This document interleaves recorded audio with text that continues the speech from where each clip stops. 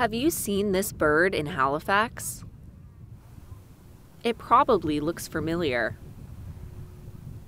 Seagull. Seagulls. Seagulls. A seagull? Seagulls. But in fact, there's no such thing as a seagull. That's shocking. Whoa!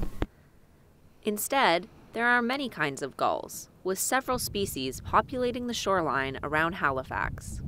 Yeah, no, herring gull and great blackback gull are the commonest ones by far around Halifax. So the herring gulls start out brown. So if you see a brown gull, chances are it's a young herring gull. And then they kind of shift gradually into the adult plumage. The term seagull is hotly debated in the birding community. Andy Horn says some birders get upset when corrected on the term. They feel it's a way for experts to gatekeep birding. Correcting people on that seems to be a marker of your ornithological knowledge and that you're kind of you kind of got the birding thing down. But for Horn, learning more about gulls can make the natural world come alive.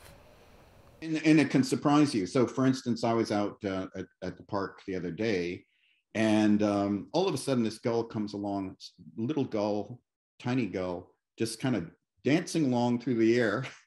And it just looked like a dove. It was just really, really cool. And that was a Bonaparte's gull.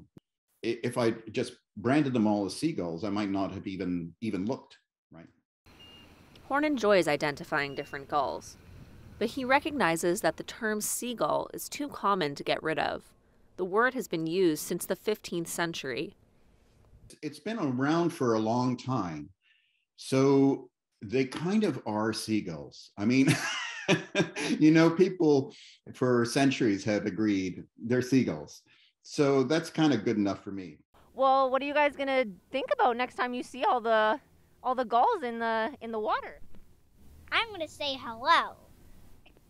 Well, the results are in here at Point Pleasant Park. These common visitors are called seagulls. But what are they really? Well, that's for the birds. Victoria Wellen, The Signal, Halifax.